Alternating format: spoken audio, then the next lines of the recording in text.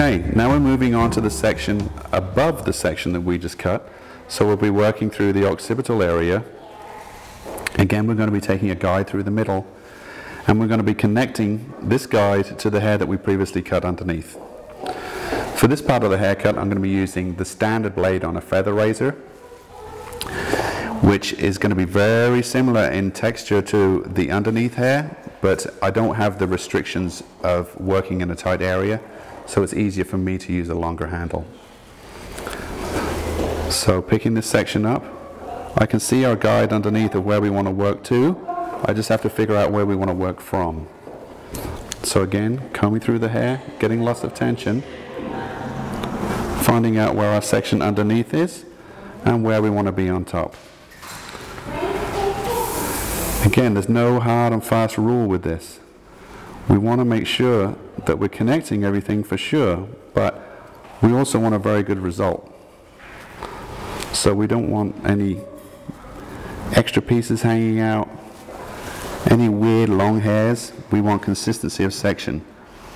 Always after we cut our guideline, we're going to look to see where that section is falling, to see if we need to change that, to change the angle, or to see where our length is at right now. The length that we've created here at the top of this section is going to translate to the length through the top of the haircut. And that's how we're going to remain a consistent length all the way through, and the shape is going to go around the head consistently. Like I said before, you have to have that foundation, and we're all going to start from that point and work through. Now moving on to the next section, we're going to be doing as we previously did on the nape area. We're going to be working from our guide and working around the head. Like I said before, we need to consistently use our body angle to where we're cutting.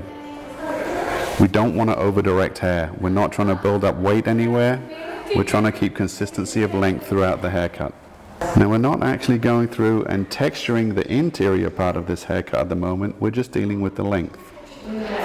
So we don't have to worry about cutting up halfway through the hair shaft or anything like that. We don't have to worry about those issues.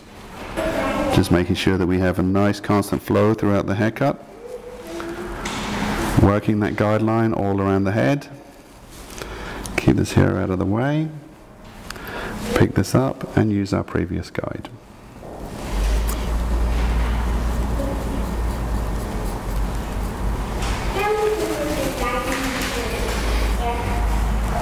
This is going to be a short, easy haircut for Alison to take care of.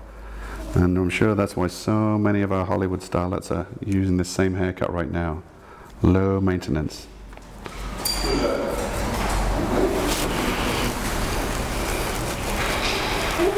Okay, our last section on this side, which is going to be right behind the ear.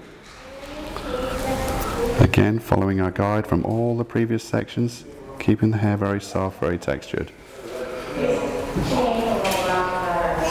Picking up any pieces that don't get cut and recutting them.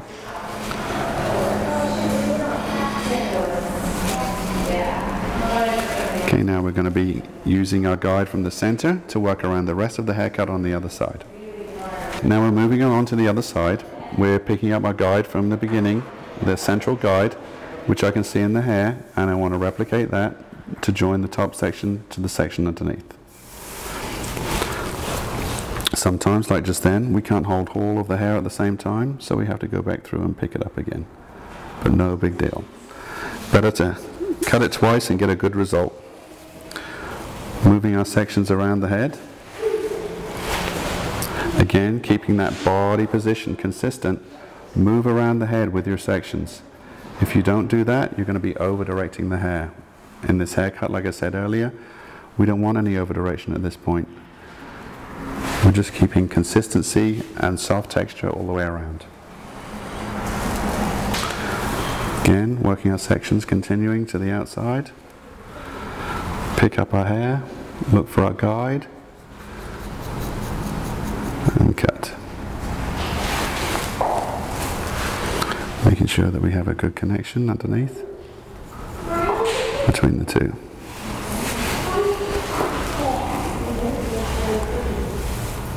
Continuing onto the outside, the last couple of sections. Looking for a guide, matching it, and joining the two sections together. If you find this is difficult, you can of course split these sections. You don't have to do 1 and 2 sections, you could do 1, 2 and 3. But I've got huge hands, and I know not a lot of people have hands like I do, so I try to do what works best for me. But everybody finds different techniques to make it easier for themselves.